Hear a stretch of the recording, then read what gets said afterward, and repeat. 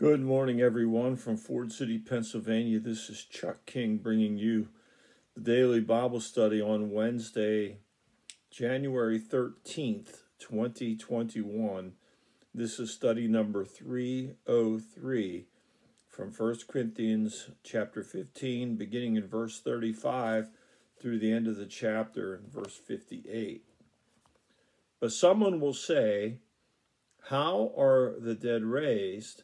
And with what kind of body do they come?" So the Corinthian church had questions among the believers about the resurrection. They were ignorant about the resurrection. Some of them didn't believe there was even resurrection from the dead. And so the questions were coming and Paul was answering them. How are the dead raised, and what kind of body do they come? And he says, "You fool," he called them a fool, the church. "That which you sow does not come to life unless it dies." So there's always the principle of first death, then the resurrection. We see that with Jesus. We see that with us in our water baptism. We have to die to ourselves to be raised to new life. And that's a picture of the resurrection. Our body must die eventually, physically, and then we are raised by the power of God. And what, verse 37, "That which you sow, you do not sow the body which is to be, but a bare grain, perhaps of wheat or something else." So like planting a seed in the ground that first has to disintegrate for the seed to begin to grow to a new life, he's using that metaphor to describe the resurrection of our bodies. Verse 38, "But God gives it a body just as he wished, and to each of the seeds a body of its own." So it's God's choosing, God's doing, how we live, how we die, how we will be raised again. Verse 39, "All flesh is not the same flesh, but there is one flesh of men, another flesh of beasts, another flesh of birds, and another of fish." So Paul's kind of giving a little, a lesson in zoology here and biology to show the different categories that people knew about from observing creation. Not detailed here, but he's saying that every category of life is a bit different. Verse 40, "There are also heavenly bodies and earthly bodies, but the glory of the heavenly is one, and the glory of the earthly is another." So even besides earth, we've got heavenly creations, heavenly bodies that are different. Verse 41, "There is one glory of the sun, another glory of the moon, another glory of the stars, for star differs from star in glory," talking about the actual planets and the stars, how they are different as God created them. Verse 42, "So also is the resurrection of the dead," and speaking of human beings, believers who are raised from the dead. "It is sown a perishable body, it is raised an imperishable body." So we know we die and turn to dust, so to speak, but then the resurrection creates an eternal, imperishable body. "It is sown in dishonor, it is raised in glory. It is sown in weakness, it is raised in power. It is sown a natural body, it is raised a spiritual body." If there is a natural body, there's also a spiritual body. So first the natural, then the spiritual. That's the principle that God has revealed to us. And we first have that natural body that we're living in. And when it dies, there will be a resurrection and a new spiritual body that will last forever. Verse 45, "So it is written, the first man, Adam, became a living soul." And that, of course, is from Genesis 2. "The last Adam became a life-giving spirit," comparing Adam again with Jesus. "However," verse 48, "the spiritual is not first, but the natural, then the spiritual." So there's the principle, the natural, then the spiritual. Verse 47, "The first man is from the earth, earthy. The second man is from heaven." So we have that distinction once again. As is the earthy, so also are those who are earthy, and as is the heavenly, so also are those who are heavenly. So that difference between heavenly eternal beings and earthly temporal beings is very clear. Verse 49, just as we have borne the image of the earthy, we will also bear the image of the heavenly. So first the natural and then the spiritual. Verse number 50. Now I say this, brethren, that flesh and blood cannot inherit the kingdom of God, nor does the perishable inherit the imperishable. So you can't live in heaven, in the presence of God, in the kingdom of God, in your earthly temporary human body. Verse 51, behold, I tell you a mystery, which is something that's hard to understand, that must be revealed to us by God himself. We will not all sleep or die, but we will all be changed.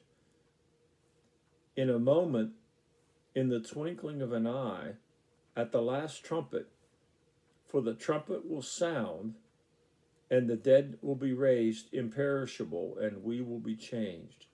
We have all the prophetic words throughout Old and New Testament about the coming of Jesus. And at the coming of Jesus, he will raise his people, his church, from the dead, and those who are still alive, believers that are still alive, at that moment will be changed after the dead in Christ are raised. So that's the order. The dead will be raised and we will be changed, meaning those who are still alive, that won't die first, but will be transformed in an instant, in the twinkling of an eye, in a moment, at the last trumpet. There's a lot of debate about when that will be and the timing, but it's not up to us, it's up to God. And we need to be ready. We need to be watching for him. We need to be about the Father's business, and nothing else will matter. And this is why we have to avoid being caught up in all these foolish things on the earth. We have to be about the Father's business and be doing his will and work when he comes. Verse 53, for this perishable, meaning the old earthly body, must put on the imperishable, which is the resurrected body, and this mortal must put on immortality.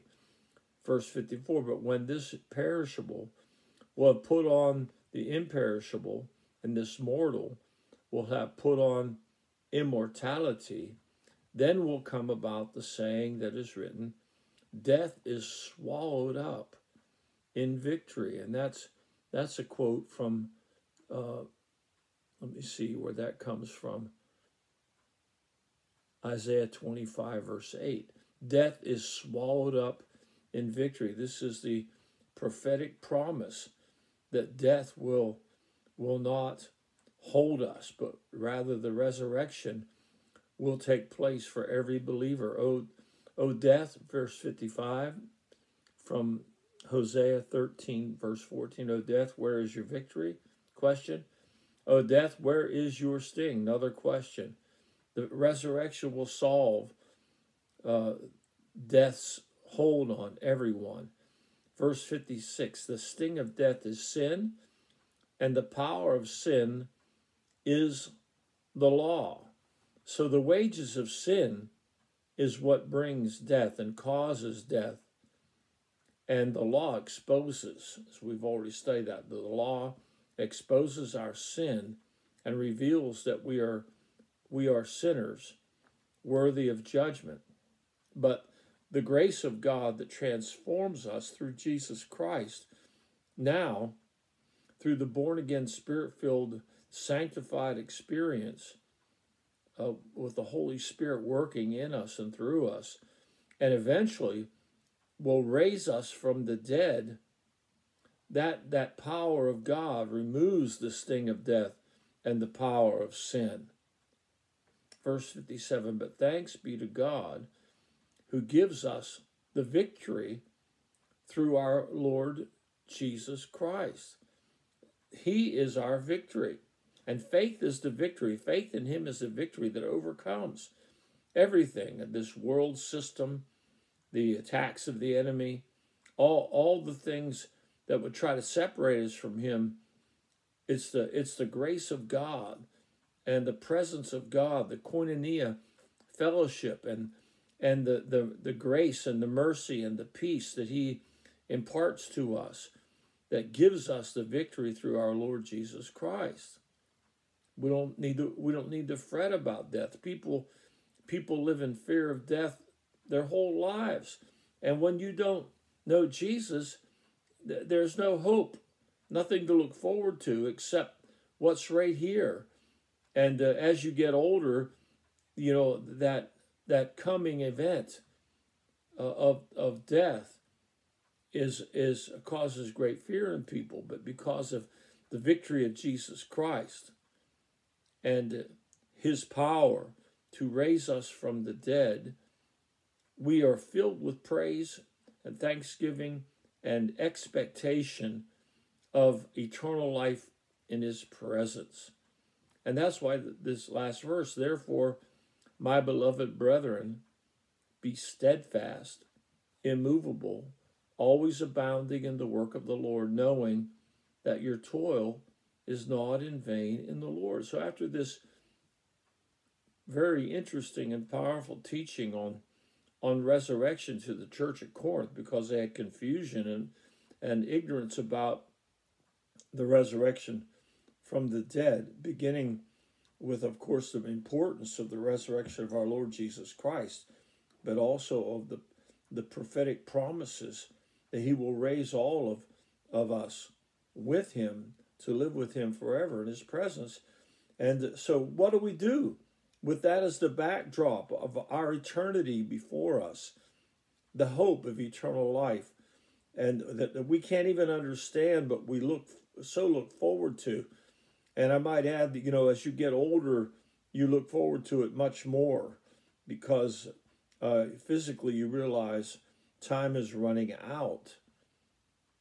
But Paul says, with all this teaching, including this teaching of the coming of the Lord and the resurrection of the dead believers and the translation or the rapture of those who are still alive at that time, he says, this is what you should do. Beloved brethren, be steadfast. Steadfast. That means we don't move, we don't drift, we don't change. Instead we continue to put on the full armor of God that we might stand against the evil forces. And the armor of God, you know, provides us with the clothing or the garments of Jesus Christ, the belt of truth and the breastplate of righteousness and the shoes of the readiness of the gospel and the shield of faith to quench all the attacks of the enemy, and the helmet of salvation and the sword of the Spirit, which is the word of God, and prayer in the Spirit.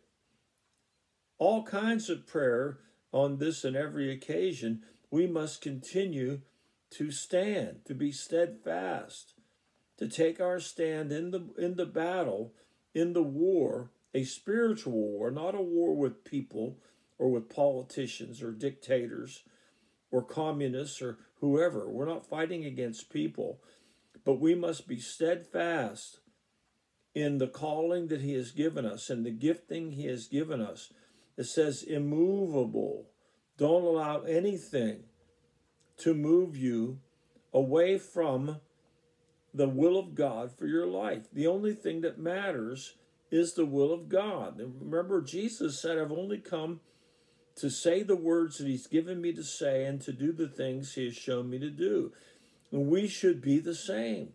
We should be desiring to always do the will of the Father, Son, and Holy Spirit. As a result, he says, always abounding in the work of the Lord. The work we should be doing should be the work that he calls us to do.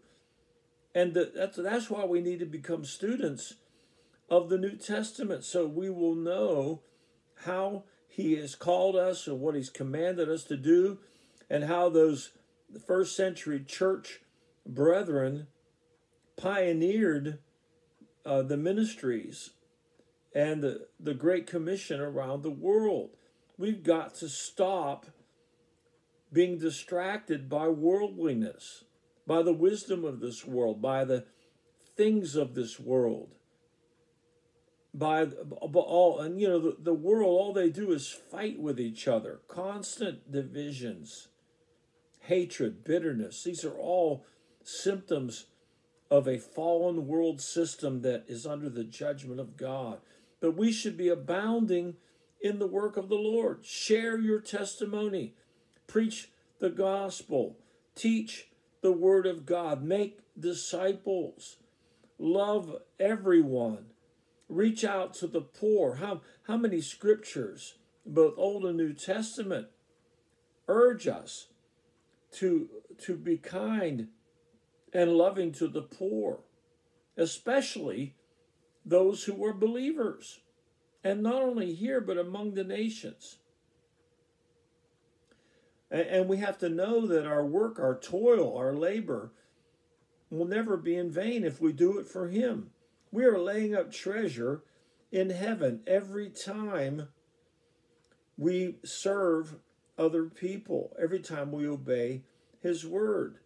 So listen, the one verse here, this last verse is so important for the church today in 2021. We must be steadfast, immovable, always abounding in the work of the Lord, knowing that your toil is not in vain in the Lord. And you know what he's called us to do. Do it with all of your might. God loves a cheerful giver. It's more blessed to give than to receive. So personally take on that motivation to be a generous giver. And certainly you should give to someone who needs it, not someone who has more than you have.